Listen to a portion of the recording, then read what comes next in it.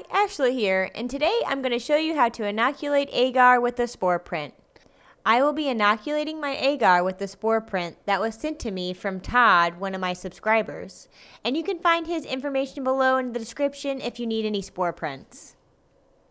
First, I recommend being in front of a laminar flow hood or in a sterile environment. Then, sterilize everything before you start. Next, you will want to sterilize the tool that you will be using to scrape off the spores.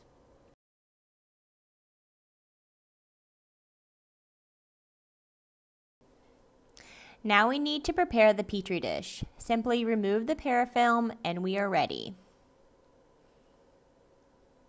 Then carefully open up your spore print.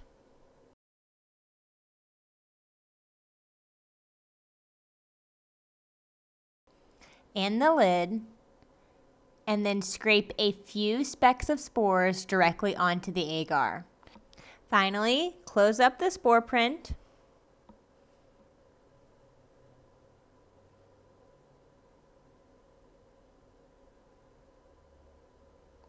And the petri dish, and then wrap with parafilm.